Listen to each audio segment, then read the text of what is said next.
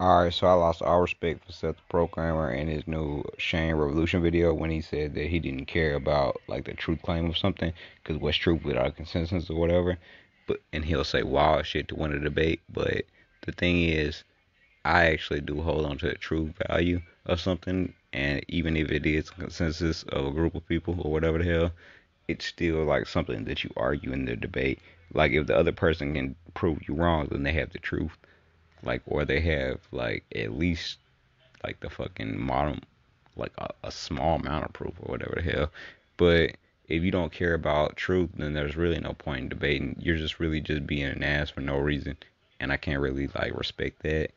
And so you basically just build up a big fan base and you circle jerk and you be like, well, I'm right and you can't prove me wrong, therefore I'm right and I don't believe in right or I don't have the necessary things to prove right.